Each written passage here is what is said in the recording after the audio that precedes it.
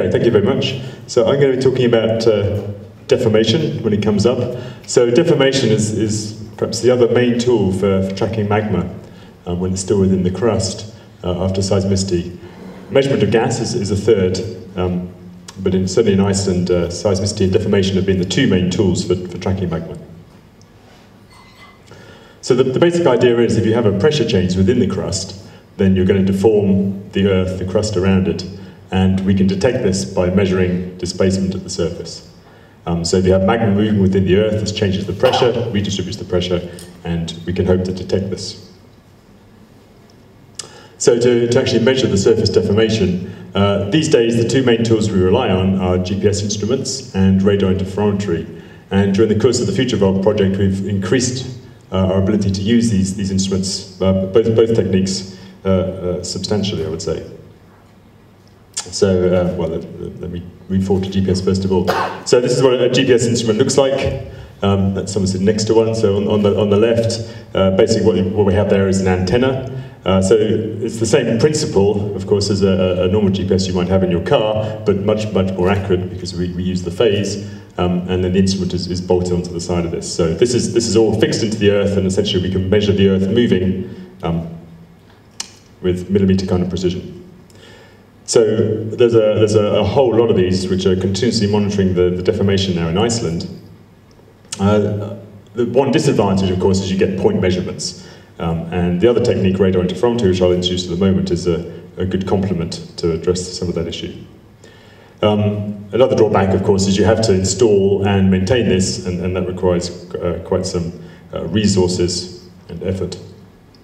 And actually, the conditions can be rather difficult, of course, in Iceland compared to many other volcanic environments. So what do you get from GPS? You get these kind of time series plots. I'm showing you at the top, it's the north movement, then the east movement in the middle, and the vertical movement in the south, in the bottom. So what we're seeing here, this is mostly just due to plate tectonics, this gradual spreading of Iceland in the horizontal, in the north and east, and in the bottom we're seeing up and down movements as well due to removal of ice and also snow during the winter. Plus there's a few offsets due to the aerophitical eruption. So if you're not sure whether we can really say something about pressure from deformation, there's a really nice example here during the 2011 Grimsvötn eruption. So the black wiggly line here is showing the pressure derived from a GPS station. Don't worry about the dotted line for now. This red line, on the other hand, is showing accumulated volume of erupted material, and it basically tracks the inferred pressure change exactly. So you can see there's a really direct relationship between what's coming out and the pressure change we're inferring from the GPS. The dotted line is a sort of best fitting model, and actually this of course has some predictive capacity if you wanted to understand when the eruption might end. So the other main technique we use is radar interferometry, or also called interferometric synthetic aperture radar, INSAR is the acronym. And there are satellites orbiting the Earth. There are many more satellites now. And you heard in the first talk today that as a supersite we get a whole load of new data now that we didn't get before from lots of different satellites. So this is a great step forward. And in the past, this technique has mostly been used after the event, but now we can really use it for monitoring during crisis as well. So the technique works by having radar satellites that essentially just measure the distance from the satellite to the Earth, and if you repeat these measurements later on, you can get the changes in the distance to the Earth and infer this in terms of movement of the Earth. And we can produce these colourful kind of diagrams like this. This is a so-called interferogram, but the colour fringes here are showing us that you can think of them as contours of deformation. So if you have 2 points like this, and we count up the number of colour cycles in between, we can infer how much one point has moved with respect to the other, either towards or away from the satellite. So in this case, the middle point here has moved up by about 6 centimetres or so. And I should say the satellite is not quite directly above, so you have a little bit of horizontal movement as well, but it's mostly vertical movements we pick up. So moving closer to the present, this was the Bardabung eruption. This is a really nice figure that kind of gives the overall deformation pattern associated with this event, what we can see is, well, let's go up here first. Let's go in here. There is deflation, so the ground is moving down as magma is moving from within this, beneath the central caldera here. And then as the dike is propagated to the north, it's pushing the crust away and upwards, and that's why you see these colour cycles, colour fringes, either side of the dike up here.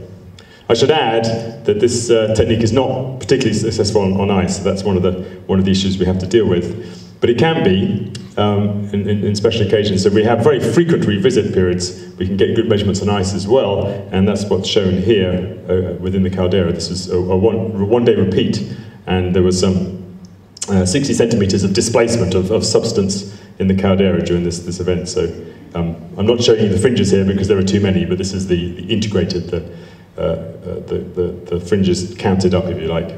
So there's a lot of deformation there.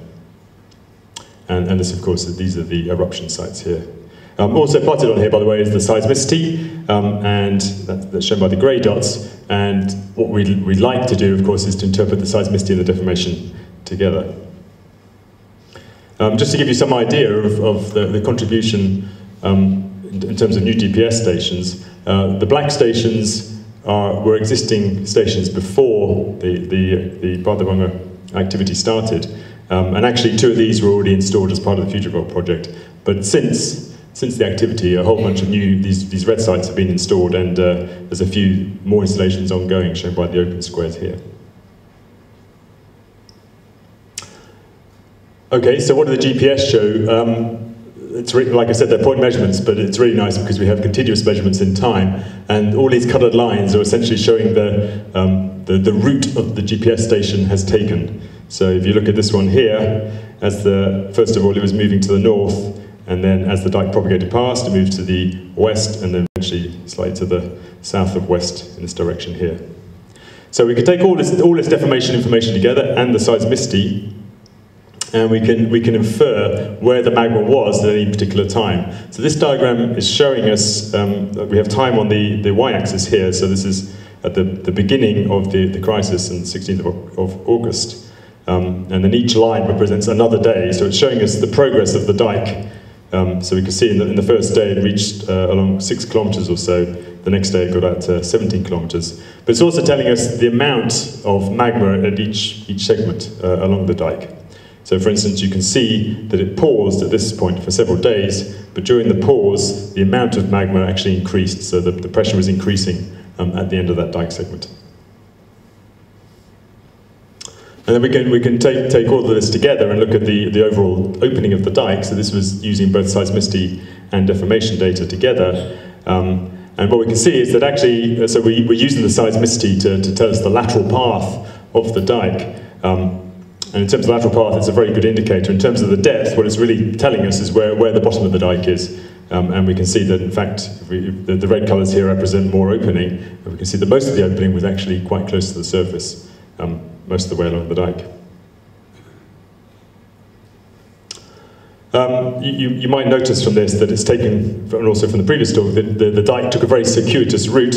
It's maybe hard to understand at first, but actually we've looked at this a little bit more, and if you consider both the strain and the gravitational potential energy involved, the changes involved, then actually it does make quite some sense. So this is a kind of probability distribution of where the dike would propagate to if it started where it did start.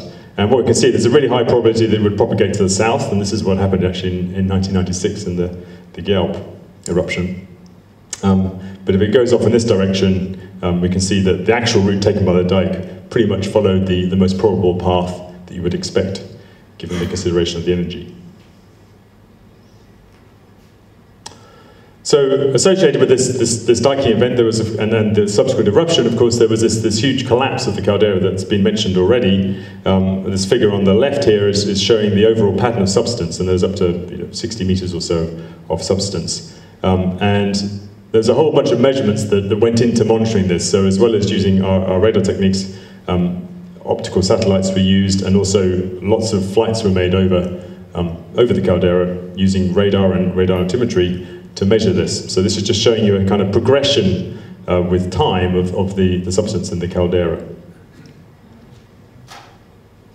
Oh, I should add, there was also a GPS station installed within the caldera, and this gives us, again, very nicely the temporal evolution of the substance. So we can model this in some sort of simple way, as if we consider a magma chamber, a link to a conduit to the surface for feeding the eruption, and then some sort of piston with friction on the sides, gradually moving down. And this enables us to couple together the measurements we see from the deformation and also the measurements we can make of the lava flowing out. And this is just showing you one example of that. So the green dots here are showing the GPS measurement, so the vertical GPS measurement. So basically you can see that it's moving down with time, but it's actually slowing in rate. So we can fit a model to that. And then this is useful because, of course, well, it's useful in many ways, but one thing is that it has predictive capacity, again, in terms of when it might stop, I should say.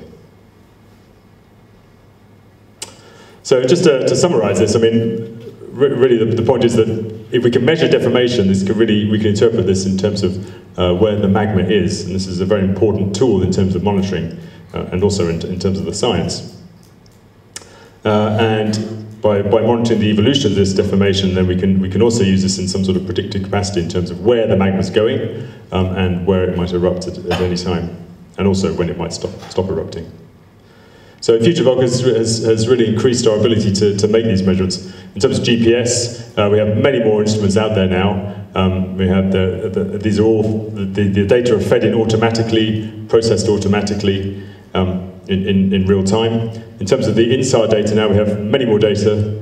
These are also near real time now. So whereas we used to get the data days after they were required, now we get them sometimes just within hours. And we've developed new processing algorithms to process these really rapidly, and so we can use these data in a monitoring capacity. So this is really quite new.